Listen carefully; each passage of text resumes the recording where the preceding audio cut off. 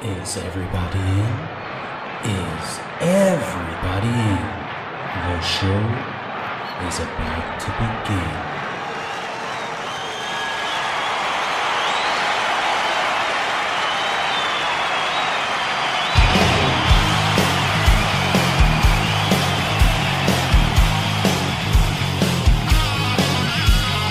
Welcome to the podcast, concerts that made us, interviews and stories, tales from the bus. We love taking you back to when it all went down, the greatest live shows and that cheering crowd sound. It's concerts that made us, concertsthatmadeus.com.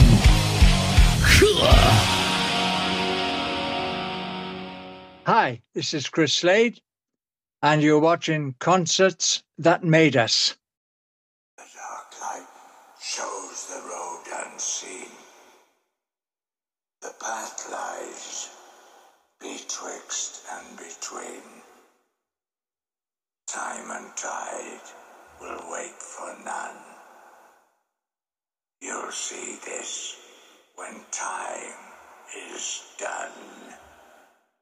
Take your time.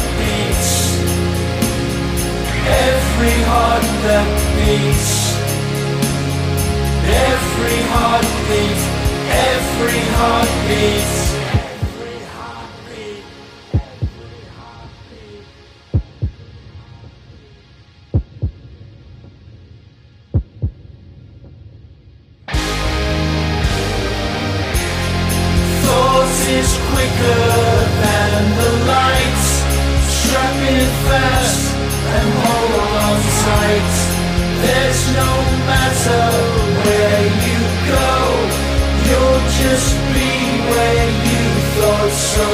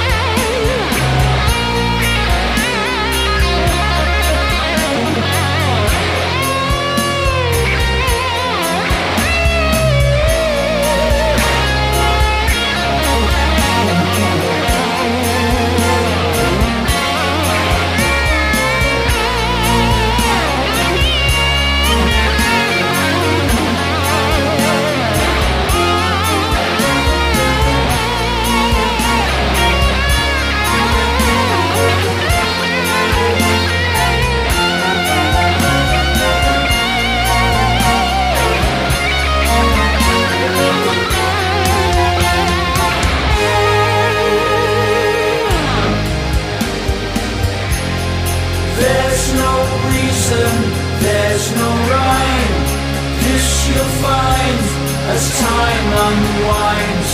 There's no space, there's no time, just the silence of your mind.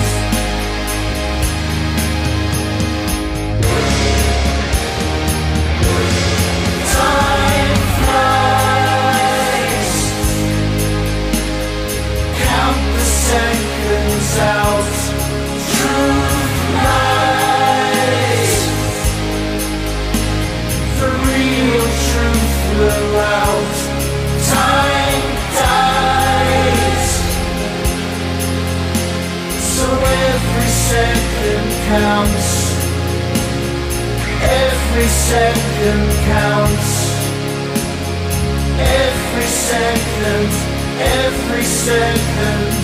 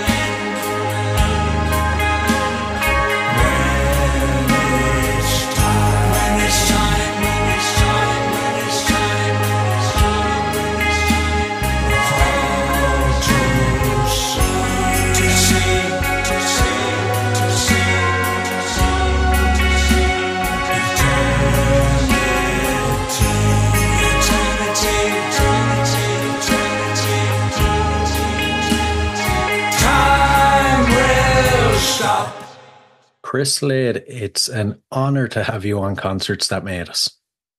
Not at all. It's my pleasure. Now, the Chris Slade Timeline recently released a new album, TimeScape. It's a mix of originals and some of your favourite covers. Take us a bit deeper into it if you can. Yeah, well, there it is. That's the cover of it. That's a double CD. There's also downloads. Timeline I've always recorded for the past 10 years. And we've got the same members, by the way. And but it's always been covers. And this time, I started to get some ideas for some songs.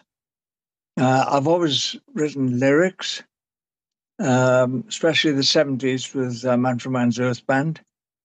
And I've always done lyrics anyway, just to try them out. Not that they ever got done, but just to try my writing. And I was really pleased with what was coming through.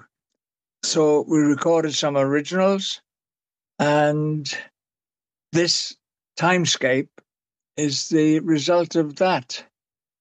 And it's the first time I've ever been a lead singer. I've always done vocal backing, and I can sing in tune, which is a feat in itself, actually. But I say I never had a voice.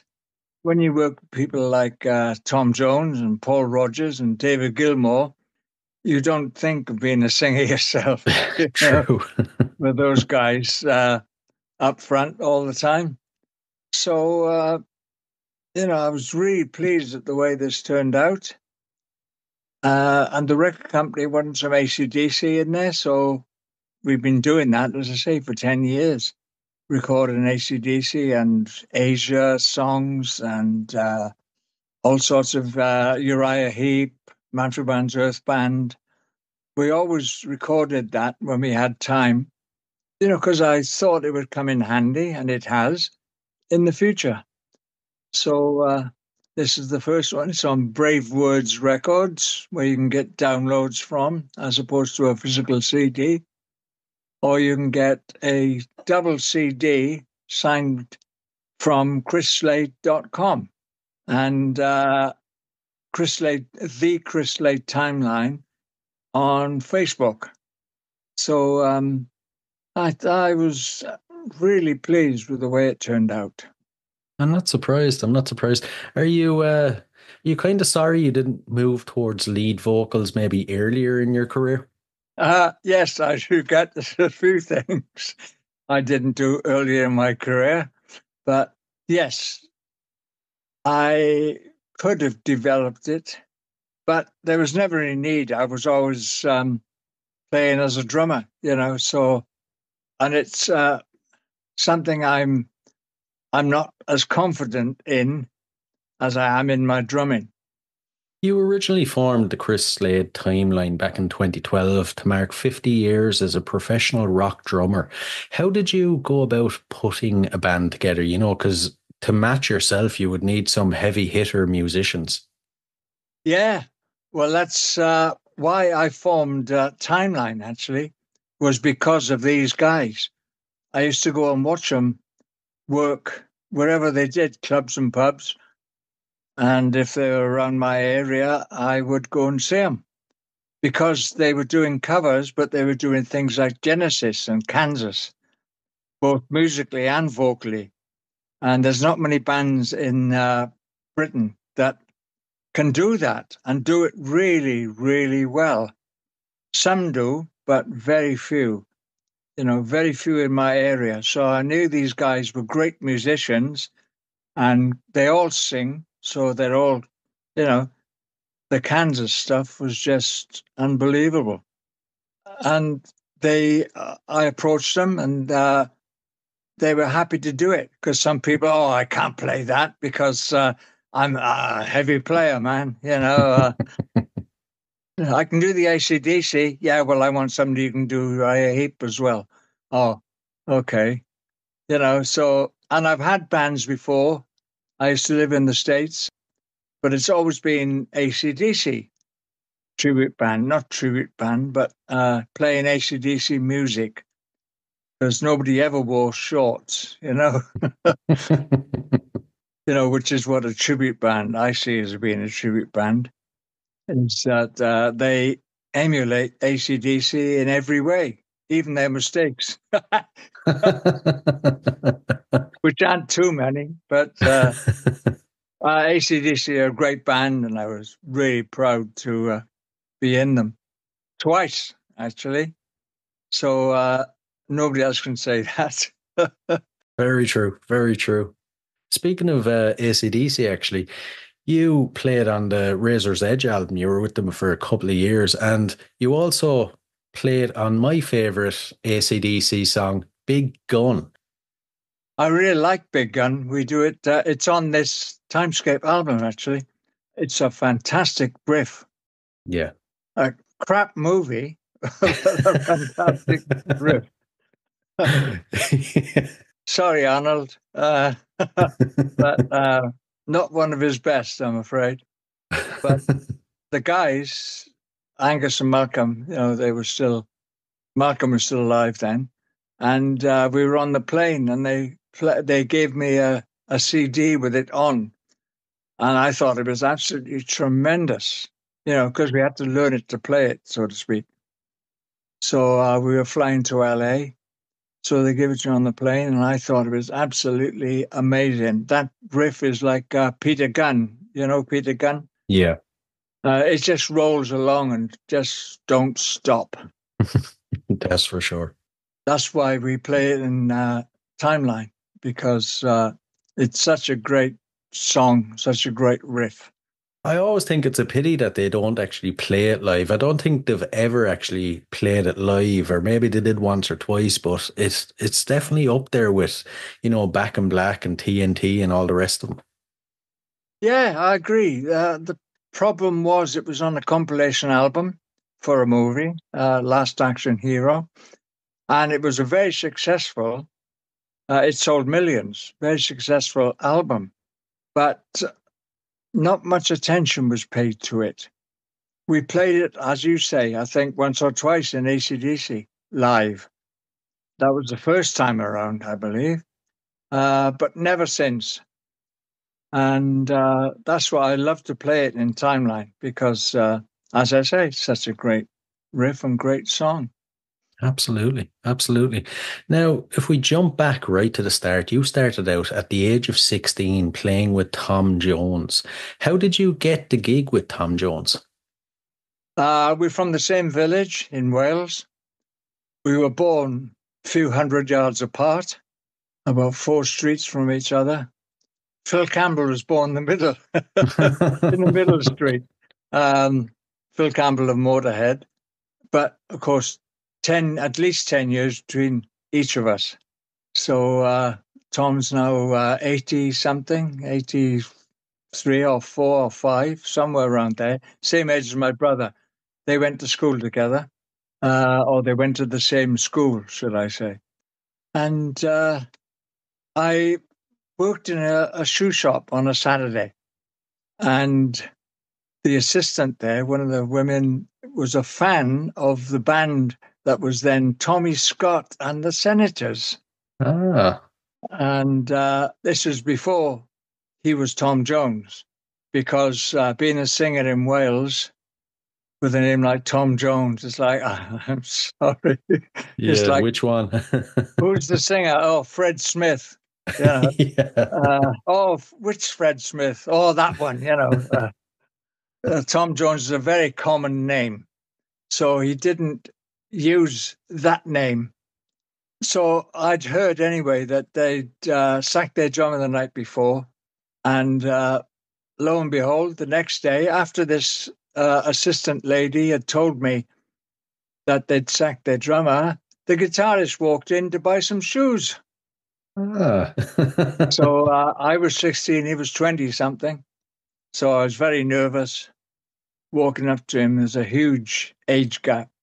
But I got the courage and I walked up and said, I hear you lost your drummer last night, and I'm a drummer and I live by Tom, which I did. I was about half a mile from Tom. Never met him. My father knew him because Tom used to go and sing in his concert party called the Pontypridd Bright Lights. And they played the same places that we used to play with Tommy Scott and the Senators, which is in the valleys in Wales. And going up and down that, working men's clubs, coal miners and steel workers and their families. So you had to watch your language. It was a great time. We were really successful, worked almost every night of the week. And that's how they came to my house to audition me. It was eventually arranged because, of course, no mobile phones in those days. So it was the red phone box at the end of the street, and you had to be there at a certain time to accept a call. Yeah. We finally got it together, and the guys came to my house where I had my drum kit permanently set up, brand new Premier kit. And they came in and said, oh, well, hello. And do you know the start to Walk, Don't Run? Which I rattled off, which is the Ventures Walk, Don't Run instrumental. And I rattled that, just the intro off. And they said, okay, let's go to the pod and rehearse. Nice. So everybody picked up a drum each and we walked to the bus stop, which was about 1,000 yards from my house. Got on a bus, went to Pontypridd, changed buses with the drum kit, and got on another bus to go to Abercynon to rehearse at the Thorn pub. Yeah, yeah. You obviously eventually went on to Vegas and the bright lights of Vegas. What were those days like? Is it as glitzy and glamorous, as we like to think? Yeah, it was actually. And Vegas was tiny compared to what it is today. Today it's a city. Then it was just a town based around the Strip, what's known as the Strip, which is where all the bright lights are and the hotels. And it was literally this small. There was nothing between the Strip and the mountains which surround Vegas. I used to live there a few years back, and it's 1,000 times as big as it was in the 60s. I could I imagine. mean that 1,000 times. Just massive. And yes, it was shiny, it was glittery, false, all those things. Plenty of gangsters walking around, real gangsters. And that was the same though all over the States.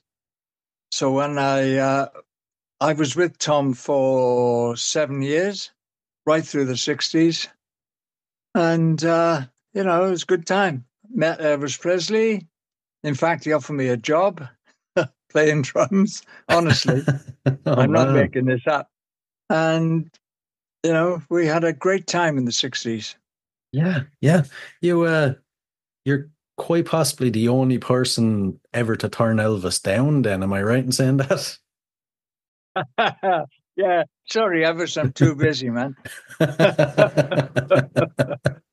Worst thing that ever happened to me professionally. Cut a long story short, I think Tom's management went to Colonel Tom Parker, Elvis's manager, and said, "You can't steal our drummer." Man. I think that's what happened. But I was going to go to rehearsals. I kept in touch with them all the time. I was going to go to rehearsals. I can't make rehearsals again because Tom's tour was getting extended and I was contracted to Tom. And I should have just walked and said, "Sorry, man, this is Elvis Presley." By the way, we weren't going to be working when Elvis was working. It was supposed to be a month in Las Vegas, and that was it. Right. But I wish I'd done it. I should have just said to Tom, "Sorry, man, I'm off." Yeah, exactly. It'd be interesting to think how your career would have went if you had have, because obviously you would have spent all those years with Elvis then in Vegas. But jumping ahead, it's an Irish podcast. I feel like I have to mention you played with Gary Moore as well. That's actually what led to ACDC. But back to Gary Moore, what was it like working with such a legendary character like him? It's great. I was with him for a year, 88, 89, the year in that. I really enjoyed it. There's a good video on YouTube somewhere of a gig in Dublin. And I think it's really good. So anybody who's interested in that should have a look because it's Gary Moore in Dublin live. And it was good. He was a great player. Great player. Of course, everybody knows that. Was he aware of how good he was? Was there an ego with him, or was he just a really down to earth guy? I'm sure he was aware of how good he was. Ego-wise, not so much. I used to meet him before I worked with him. I can't remember why I did. Maybe we both lived in North London or something. I can't remember now. But we used to go and have drinks with him and his wife and myself and my wife. He was a very humble, very nice guy. And then I got a call a few years later saying, "Oh, Gary wants you tomorrow morning, 10 o'clock. I think it was Elstree Studios. I can't remember now." Cozy Powell had pulled out 4 days before the tour. So I had to learn the whole set in 4 days. And that's not just learning the songs, that's getting every little inflection. Gary was very insistent on it had to be exactly like the recording. And Cozy had the same brief, and I think that's why he left, because he didn't want to be stuck, playing the same drums every night. So he wanted a bit more freedom than that. You couldn't blame him. No. But Gary wanted it exactly like that. Even a little hi-hat chip, he wanted that in, there. Very demanding. He became very demanding on that. And he was a very demanding person professionally. Very nice guy personally, very demanding professionally.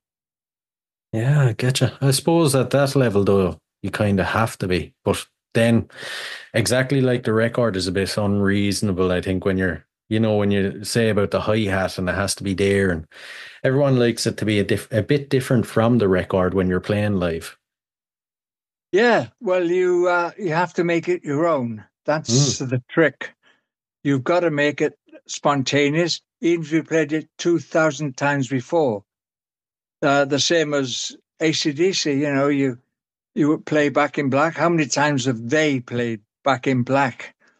You know, and it's got to be spontaneous. It's a trick. It's a professional trick. You learn how to do it.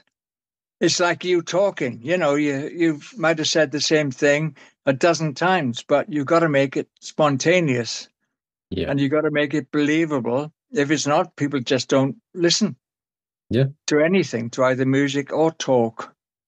very true, So very true. it's every professional musician knows this. It's got to be spontaneous.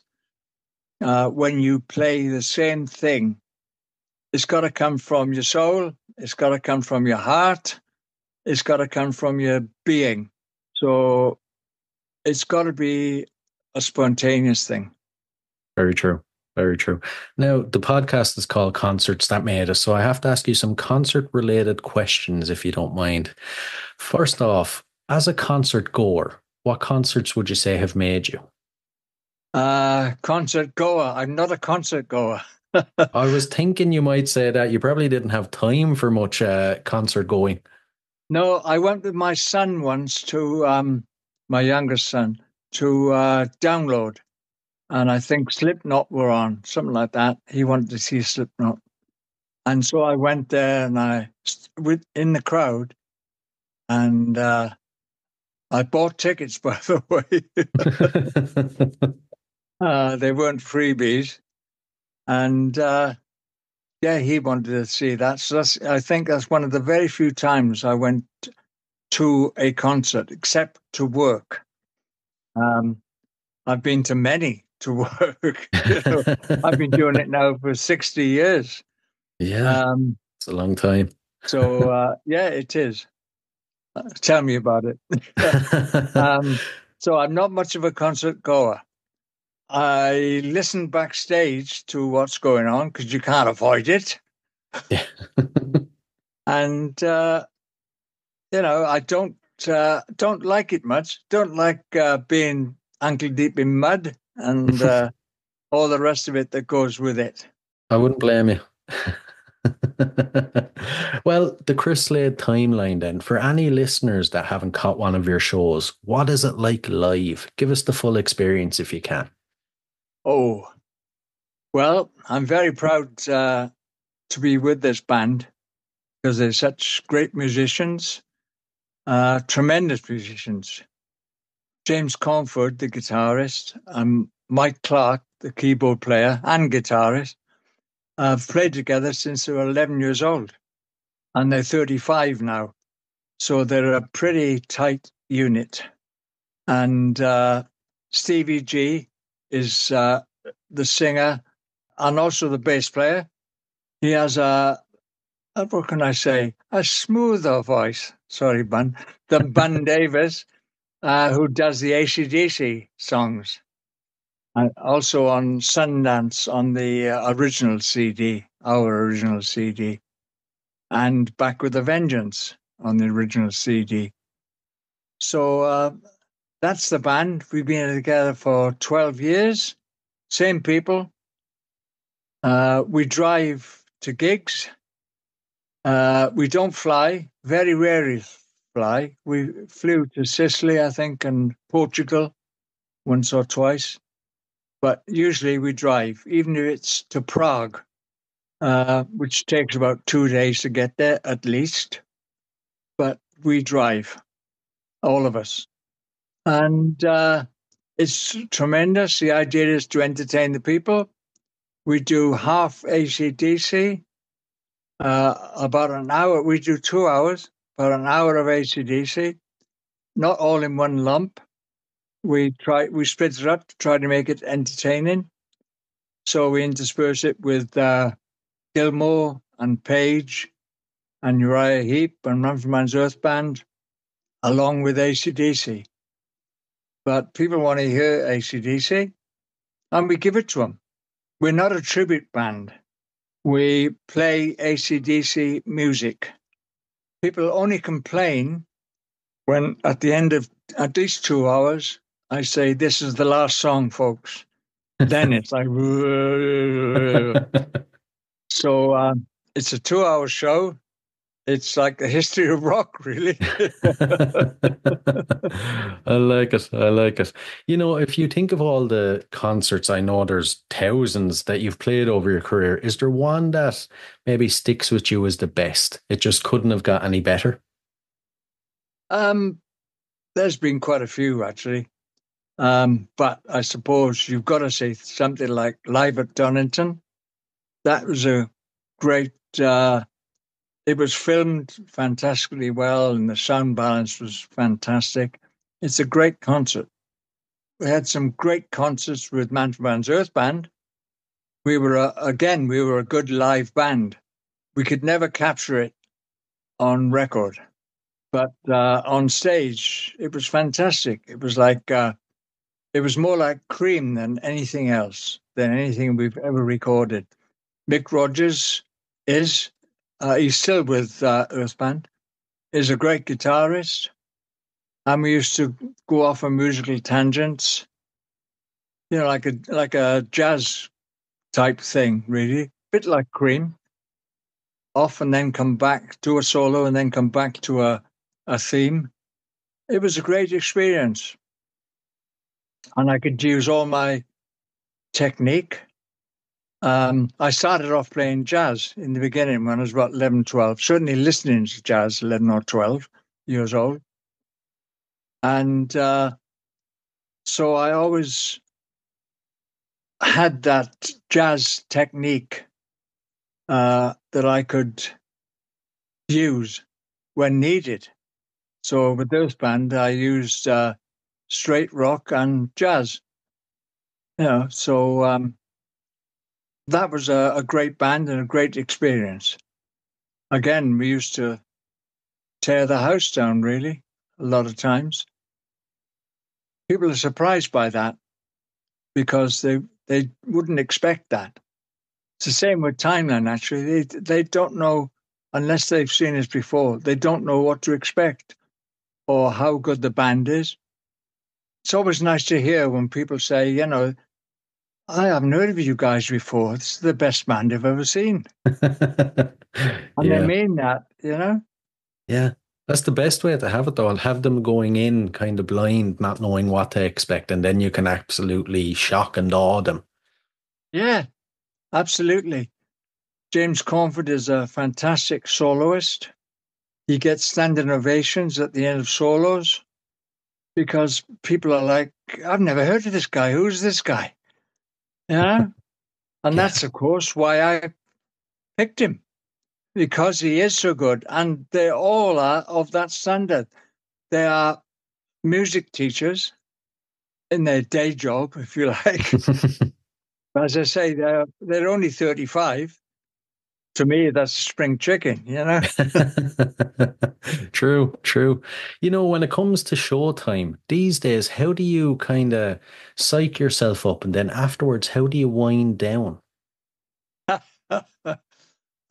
Wind down with beer, actually. I never drink before a show. I haven't forever, since at least the 60s. It's funny, I was... my first gig and the Rock On Bust was in the States. And drummer for Metallica, Lars Ulrich, was there. And I knew him quite well. And he suddenly jumped in front of me and went, surprise! I went, all right. Hi, Lars. And he said, you've been standing here for like 20 minutes with a cup of tea in your hand. And you haven't moved. And I do. When I stand there, I don't even move my feet. And he said, you're on in about 40 minutes. What do you do to get yourself psyched up? I said, we just walk on stage. Right. And he said, you know, do you sort of limber up and, you know? I said, no. Not even Angus does that. And he just walks on stage and plays. And so do I, and so does everybody else.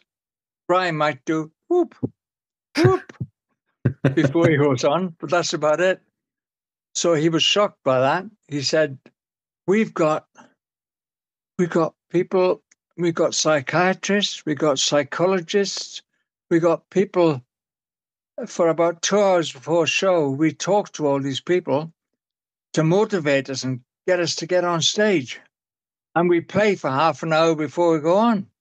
I said, Jesus, I'd be knackered at the end of that. Yeah, yeah, exactly. You want to go to bed, never mind going on stage. Yeah.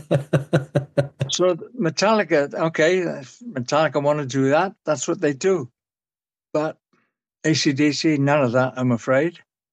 Maybe we should. Who knows? There'll have people going, oh, yeah, you can tell, can't you? Yeah. So winding up, I just have to walk on stage and I'm already wound up and ready to play. As soon as I sit on a kit, actually, any kit, anywhere, anytime, I'm ready to play. So, I used to practice all through my teenage years. But after that, I was always working. So to me, I didn't need to practice. I never have, except for the early days, have a drum kit at home. And that was the early 60s. So, I've never since then, even when I lived in the middle of the country, I've never played at home.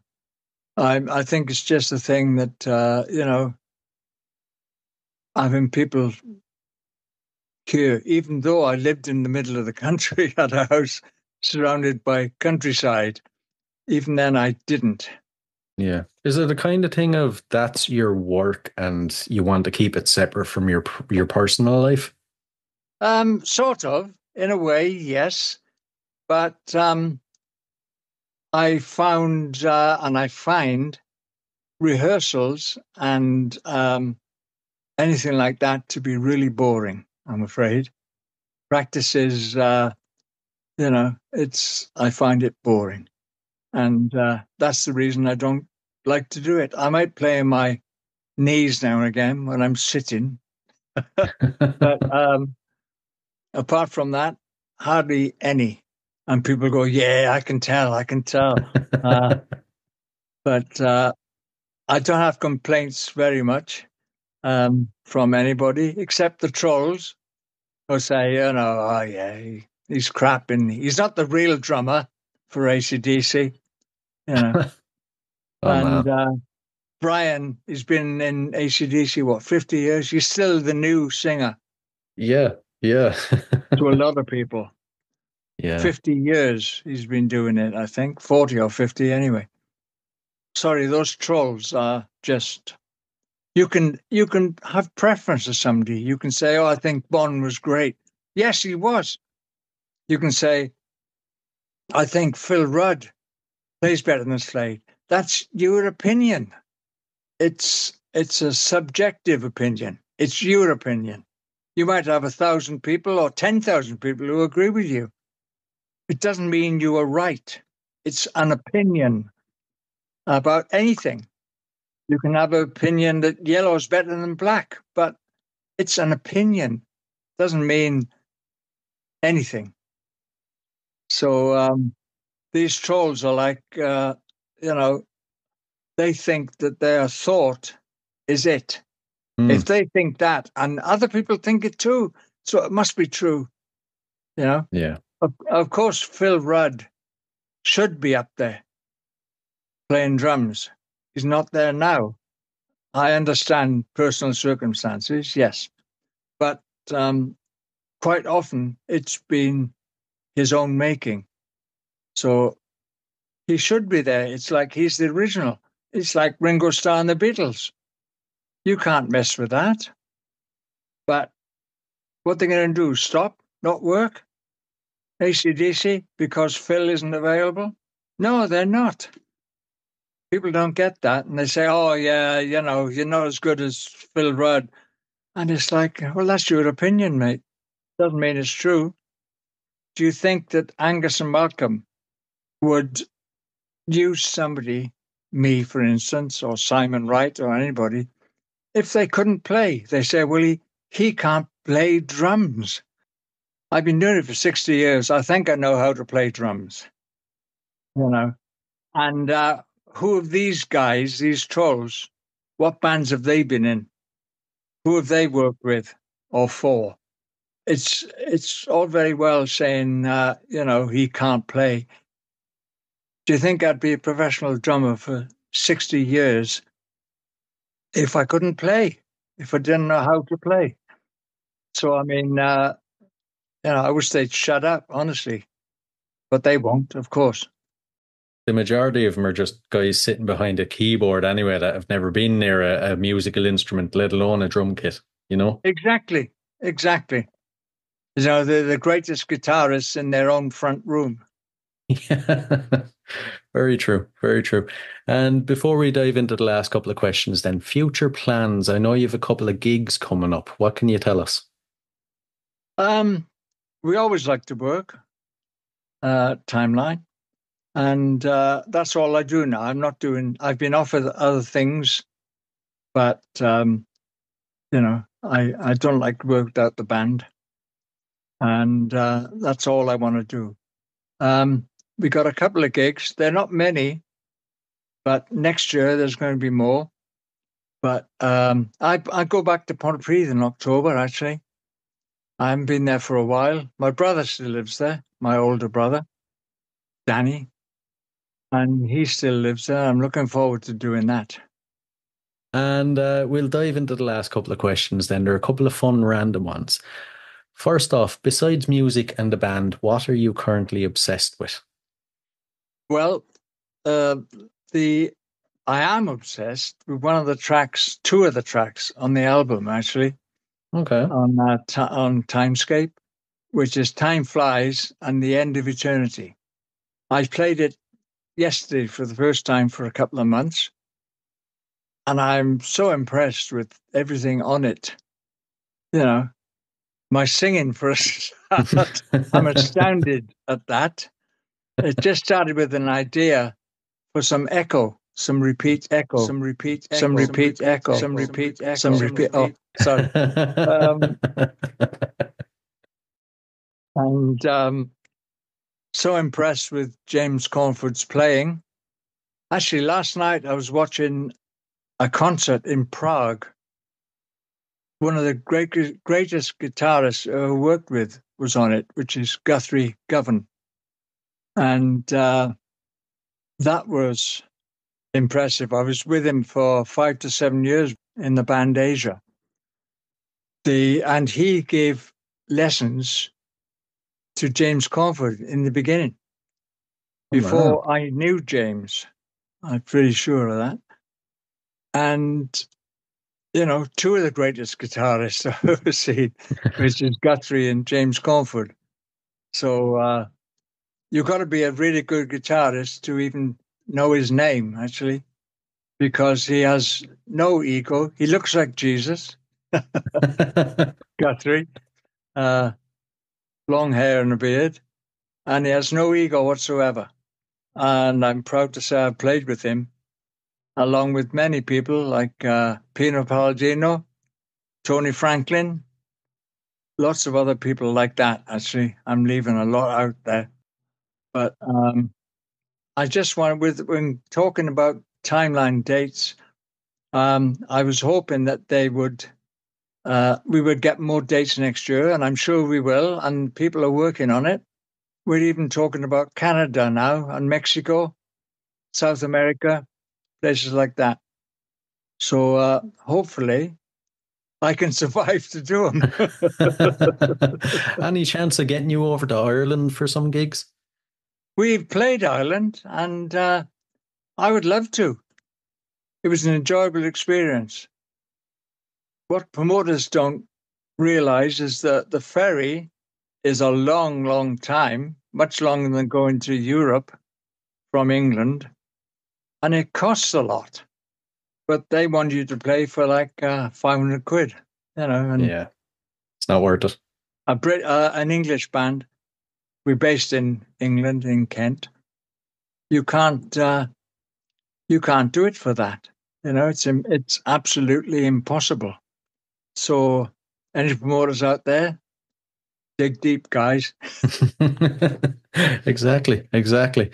And the final question. So, out of everyone you've played with and every period in your career, what is the happiest? What one would you like to relive? There's a few, actually. All of it. Good one. Please, starting tomorrow.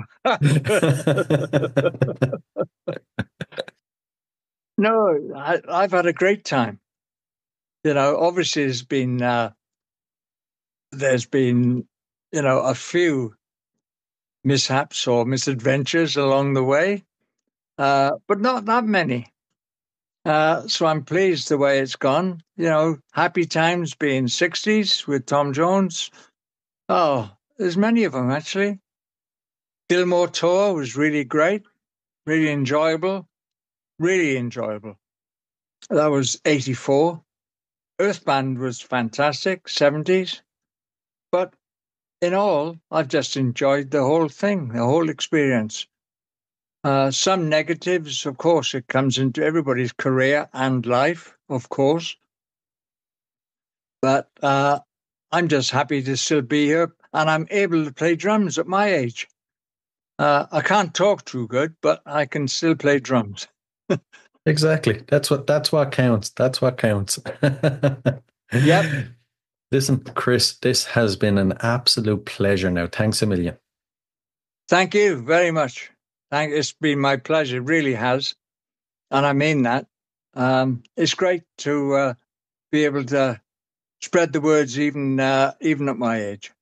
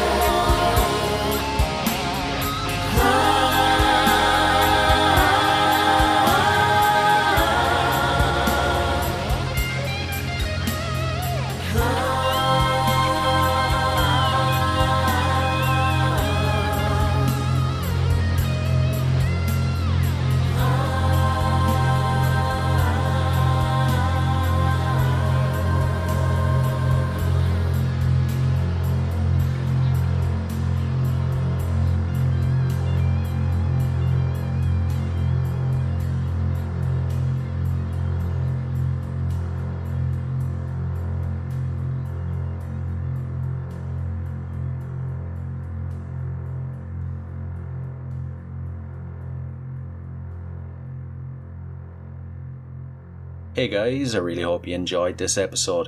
If you did, please rate and review us on iTunes and Spotify. And if you're interested in signing up to Band Builder Academy, use the link in the show notes below and enter the code CONCERTS and you'll receive 10% off.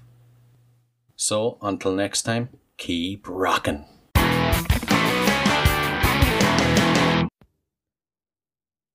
Hey, what are you guys still doing here? The show's over. It's over. You can go home. Go on. We'll see you next time. We'll be here. Bye.